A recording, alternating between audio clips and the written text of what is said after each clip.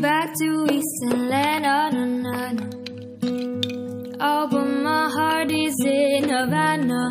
My heart is in Havana, Havana, na, na, na.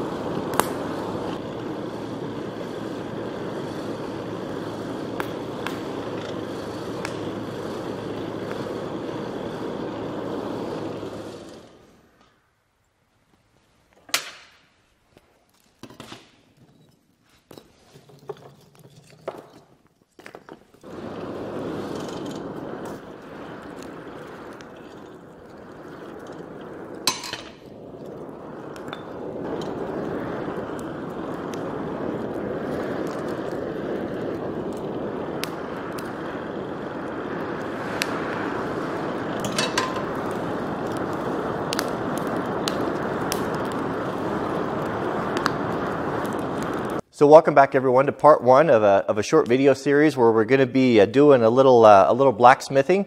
I'm somewhat reluctant to do blacksmithing videos because I am not super talented at this, and I'm just kind of self-taught and a beginner.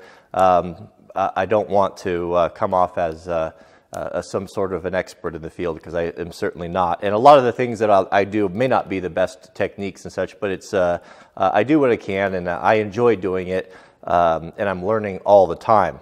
So let me bring you up here close and kind of show you what I'm thinking, and then we'll get started. So I've mocked up the rough shape, the shape of the uprights here with this wire, so that I have kind of a template to work on. So I've bent these two together here that are going to give it roughly its shape. It's going to be a 4-candle holder that'll all come to the top with, of course, with the wood base. So here is roughly the shape. This here is 2 of the 4 holders that will come up. You can see that I've matched these up here, so they're pretty much the same. And they're going to be, the second leg will be offset and a little bit lower, and then riveted together with a twist in it, kind of something like this here.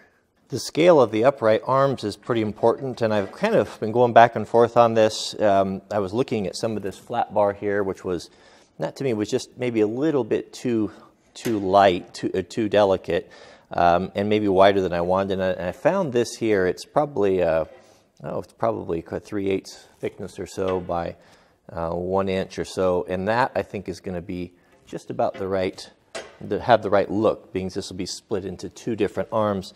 And then for the cones, the portion that's going to hold the candle sticks, this will be a 16 gauge steel that will cut out here and bend those around into kind of a cone, or a tight funnel is my idea. Regarding tools, I don't have a lot of stuff. I'm just starting to put things together. I got a new hammer. I think this is a French pattern hammer. I haven't used it yet. I'm excited to try that out today. I've got, these are tools that I've built myself. These are for punching holes. And then this is I think it was called a walking chisel that I use to split and to cut steel. Kind of some universal tongs here. These two I picked up at garage sales. These I purchased from the Whitlock's family. Kind of a universal set. But that's, oh, and then I built this here. This will be used, a little die that I built for making rivets. And we'll need to make some 2 small rivets to join the uprights together. And I'll show you how I've done this in the past. These fit in here, and I can clamp them in the vise, and then I could round those heads off. Like that works pretty good for making rivets. So this is my forge. This is something you may not have seen anything like this before. These are actually built by the Whitlock's family in Oregon. I met them some years ago, and I got one from them. Forge. You're probably familiar with propane or coal. You know, those have traditionally been the best way. But out west, years ago, a lot of smiths would forge with wood because that's what was readily available. And I'm kind of partial to it. It's not as hot as the other ones, and it takes a little bit more caretaking to keep it going. But after about an hour or so of tending the fire and using the blower, you build up a nice base of coals like this, and it seems to work really good. The wood that I use are just little scraps of red and white fir that I kind of keep ends or different things that are kind of too small for firewood that I dry through the summertime and then keep them in the shop, and then I just break them up into these little pieces here, and I put them in this big bucket here. It's probably about a 7 or 8 gallon bucket. It's about enough to forge pretty much anything that I need to do. It'll be good for half a day or so. And I keep that handy nearby and just keep feeding it and keep that coal bed up. And this is a hand crank blower. What this allows me to do is, as I come up, is I can introduce forced air from underneath the forge, and that produces a lot of heat and builds a nice coal base.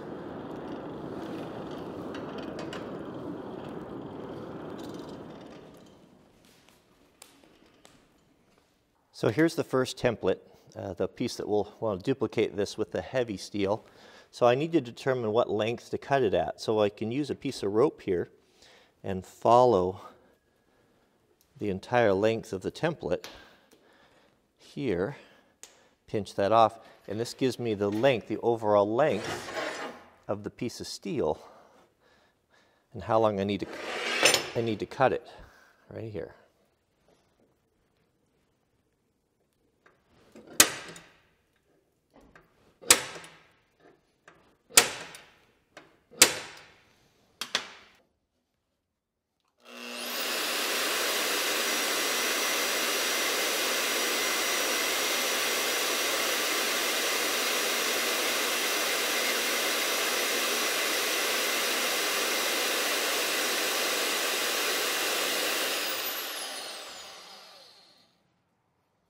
So the first thing we need to do before we do any bending is to split this steel. We need to split it all the way down to this point right here. We've got a really nice coal bed there.